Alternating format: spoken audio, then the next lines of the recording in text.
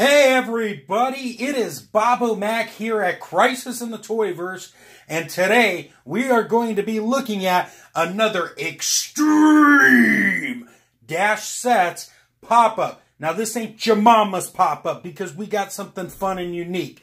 That's right, I'm going to flip it over, and we're going to be looking at the Deranged Alley 2.0 pop-up. This thing is a lot of fun. And if you missed out on the first pop-up that was the Deranged Alley, you're not going to be disappointed by spending your hard-earned money by picking up this bad boy.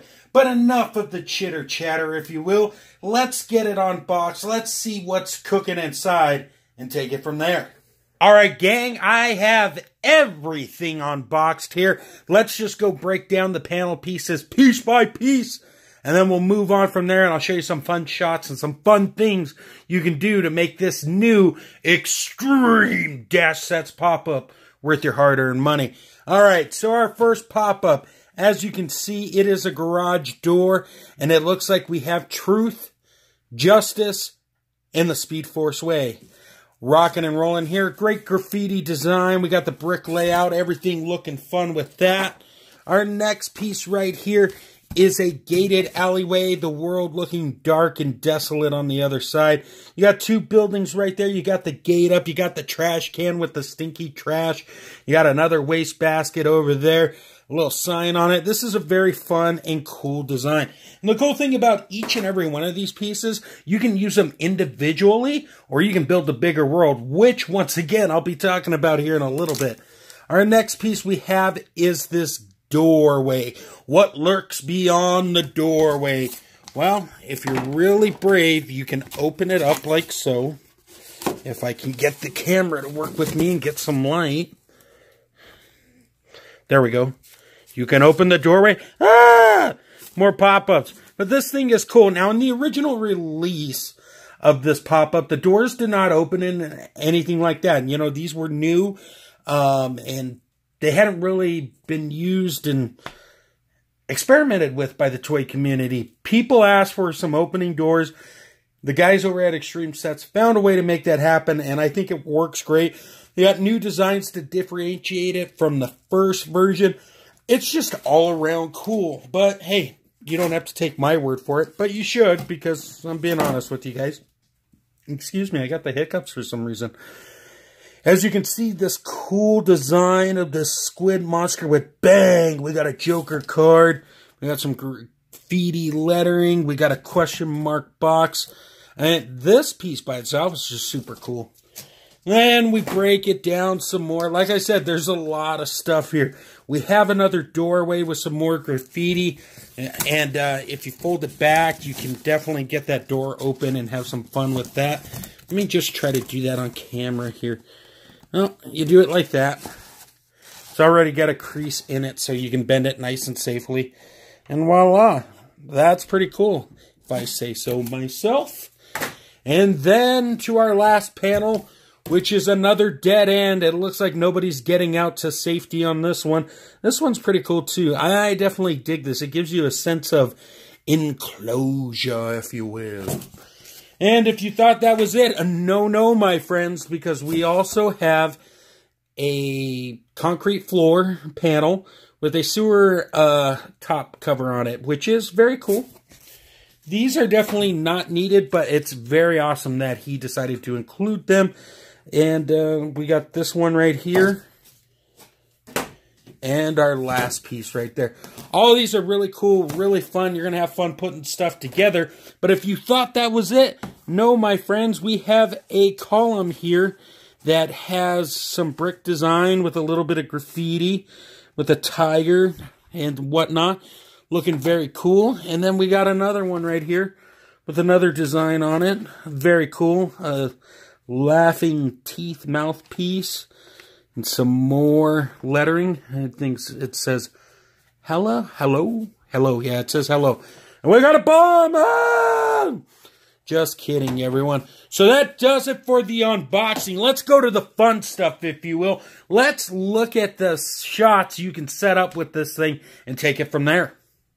Alright, gang, I am back, and as you can see, I've went ahead and done a setup. Now, at first glance, it doesn't look like anything's going on. But if you look at the top of your screen right now, you'll see a picture pop up, if you will, of a shot that I did take.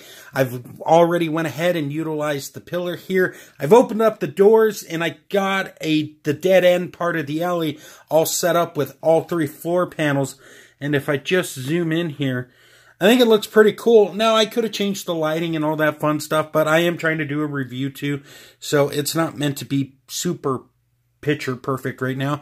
I just wanted to show you just one of the many examples of how to use this pop-up and how it could benefit your toy photography, or heck, even a display on a desk or something. I mean, there are lots of options available for that.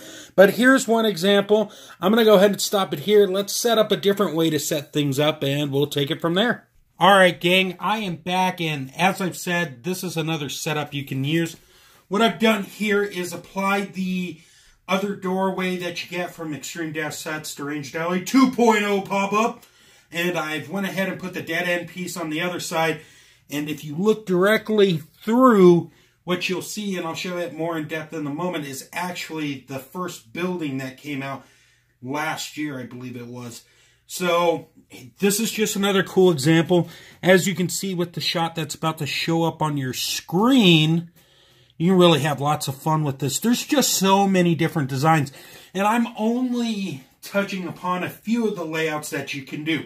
Let's stop it again. Let me show you what you can do by just turning this around and having it face the other way.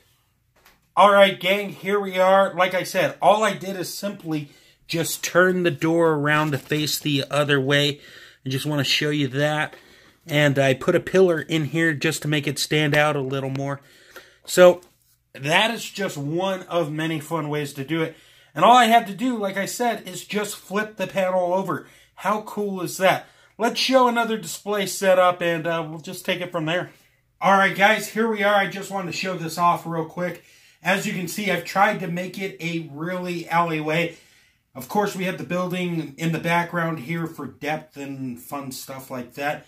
But we have 4 of the panels for the alleyway all set up to try to give it some wall look and have it the Batmobile coming down the aisle, if you will. It's a little snug in there because that Batmobile is massive, but with the right photography and angle, you can definitely create a fun shot, which I believe should be popping on your screen now. There you go. I just wanted to show this off because I think this is cool and the potential's there. If you have the time and setup for it, it's just a load of fun, to say the least. I am going to get ready to wrap this thing up, so bear with me. I'm going to rearrange everything, and we'll take it from there. All right, guys, I am back. I just wanted to show off one last setup that you can do real quick here, and then we'll wrap everything up. As you can see, we have Building A on that side. In the middle, we have a smaller alleyway using the Deranged Alley 2.0 alleyway as a small backdrop. And then, of course, I've built a little facility using the alleyway diorama and along with the Building 2 roof to create something that's pretty fun, I think, and something unique. And I don't know, it's very cool, to say the least. That much I can tell you. It's not something that I thought I was going to make, and while doing this review, it popped up in my head. So, guys, there you go. This thing is a ton of fun. And if you haven't already figured it out, I'm in love with it. And hopefully you guys will be too. And the only place you can pick it up right now is at extreme-sets.com. And I actually lied right there, because you can also pick it up at bigbadtoystore.com. I see I already plugged those two right there, so you don't have to hear it later. The truth is, guys, it's worth your money. Go pick it up. Check it out. Look at what the amazing people on Instagram are doing with these pop-ups by following the hashtag Extreme-Sets. I'm telling you, if you're not sold by the end of this video, go to Instagram and look at those photos, because they really are tremendous. But guys, I'm pretty much out of time here. I just want to throw a quick thank you. As always, you know, I appreciate the hard work that everybody does to find this channel and leave me a comment, be it good, bad, or indifferent. It really does mean a lot. I may not get to it right away, but I do see them and I do appreciate it. Guys, as I said, also make sure you head over to undercovercapes.com for all things geekery in the podcast verse.